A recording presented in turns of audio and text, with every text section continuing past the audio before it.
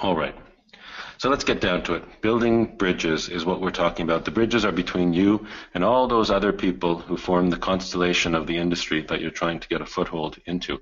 There are many of them. They play a number of different roles. Often the roles are confusing to people who are just starting out. You'll get to know them and get to know what the different functions are as you move forward, but it can be a little bit daunting at first. So we're going to talk about some of those roles today, but primarily, no matter whether you're talking about an assistant editor or a junior person on the ladder or the most senior person at a publishing house, what the techniques and methods are to establish and maintain good relationships with them. And as we go through the different bits of advice that are applicable to this topic, I'd like you to think about two parts of the title in particular. Again, successful relationships with influencers in the writing world require you to be skilled at two different but related things. The first is starting relationships, and the second is keeping them. So as we discuss a variety of techniques and principles in relation to the overall topic, when you reflect on them later, I want to make sure you think about them within the framework of doing both of these things. A writing career gets complicated, and in a good way. You have to stay on top of multiple threads and layers and relationships, and it's important to keep them all going steadily and successfully, often at the same time. Initiating relationships effectively and also paying attention to sustaining and growing them over time will serve you very, very well. The first of the 10 principles is to know what turns them on.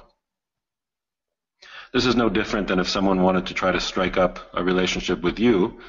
If they knew your likes and dislikes, if they knew your hot buttons and your pet peeves, or what you're really looking for in a partner, what excites you, what turns you off, they'd have a much better chance with you. And the same goes here. It's really no different. And let's start with one of the more straightforward parts of establishing good relationships, but one that's really often overlooked, or, I dare say, deliberately bypassed for a bunch of reasons. Publications and publishing houses set submission parameters for a reason.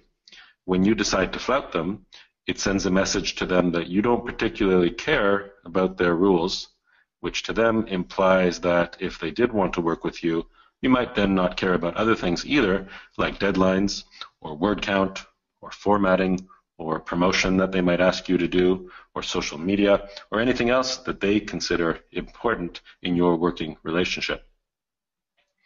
Usually guidelines are pretty easy to follow, so it's curious to me when writers decide to thumb their nose at them for any reason. Given that it's a difficult industry, you want to do as much as you can to get votes in your favor, and as little as you can to cast yourself in any kind of negative or difficult light. So right out of the gate, the very easiest way to show that you're a positive partner is to follow the guidelines that they do the favor of laying out in black and white. Just grab Writer's Market or any publications that provide guidelines, and they will typically tell you exactly how to submit work. There's no good argument for not doing this, folks. Even if you question the logic behind them, they are what they are. Your goal is to get your writing in the door, so bring it to the door exactly as you're asked to do.